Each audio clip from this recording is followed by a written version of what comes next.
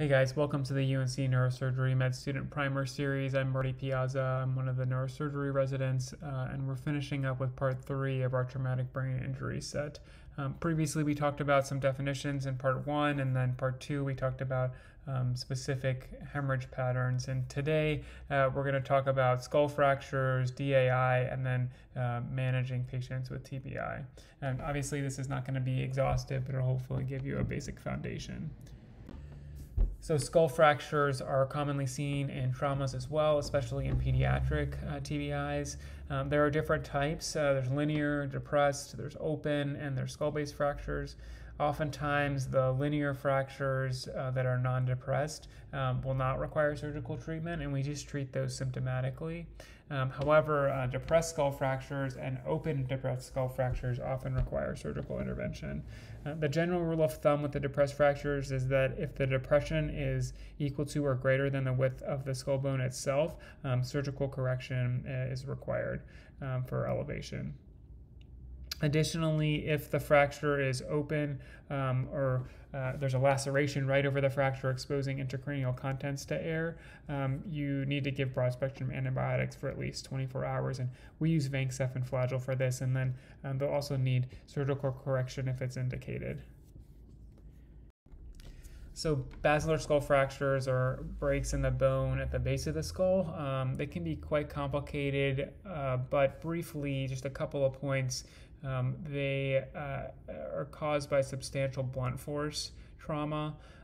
They usually involve the temporal bones, but they can also involve the occipital, sphenoid, ethmoid, orbital plates, and frontal bones as well.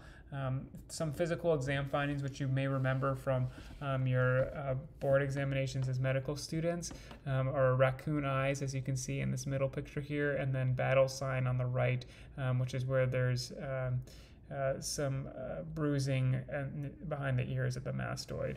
Patients may also have CSF rhinorrhea or otorrhea, or hemotympanum or laceration of the external auditory canal. So DAI is a form of severe TBI that's quite complicated, but basically it's caused by a shearing force that's a result of the acceleration and deceleration of the brain tissue. It's often cited as the cause of loss of consciousness in patients that are immediately comatose after an injury in the absence of a space-occupying lesion on a head CT. But it can coexist with a space-occupying lesion like a subdural or an epidural, like we talked about in the previous lectures. DAI can be difficult to diagnose on initial CT, but generally the teaching is it is suspected when there's loss of gray-white differentiation. This can be really hard to tell, especially depending on the CT sequence paradigms your institution uses. So if you want to get a better picture of a DAI, you should get an MRI and look at the SWI. So like I mentioned in the last slide, DAI is best diagnosed with MRI, particularly the GRE and the SWI sequences. The SWI in particular will show several regions of small punctate susceptibility artifact at the gray-white junction in the corpus callosum, and in severe cases the brainstem, and it'll be surrounded by some FLAIR hyperintensity. So you can see that in the middle image here, those punctate hypointensities with the edema around it. Gross pathologic findings are going to include deep contusions, multiple petechial hemorrhages, particularly involving the cerebral white matter, basal ganglia, upper brainstem as well. As I mentioned in the first lecture, there's a set of guidelines that are developed by the AANS and the Brain Trauma Foundation for managing trauma patients, because it can be quite complicated. In order to understand these guidelines, you have to understand also the levels of recommendation and evidence. Class 1 evidence is from prospective randomized controlled trials, and these are the gold standard trials, obviously. Class 2 evidence, clinical studies in which there's reliable data prospectively collected, but it's analyzed retrospectively. And then Class 3 studies are ones that are based upon retrospectively collected data, case reviews and reports, and expert opinions. Now, this classified data gets translated into levels of recommendation for the.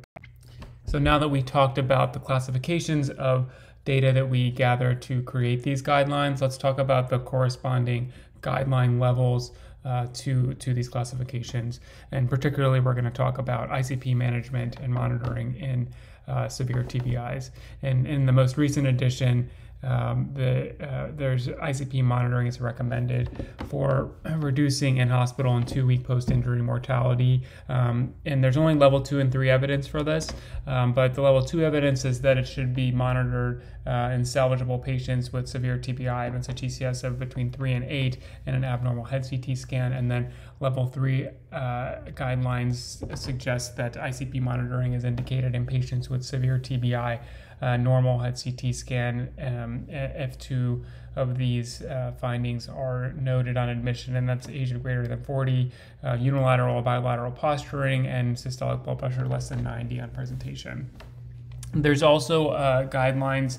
In the new guidelines, there is a suggestion that ICP be maintained less than 22, whereas previously the guidelines were just suggestive that ICP be maintained less than 20 millimeters of mercury, so that's a change.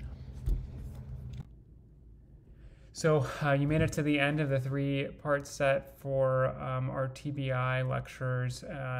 As I mentioned in the beginning, this is not meant to be a comprehensive discussion of everything TBI, because that would take hours.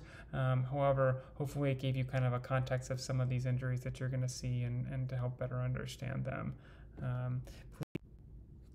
So here are our references, and please follow us on Twitter for more info on future educational content we'll be releasing. See you next time.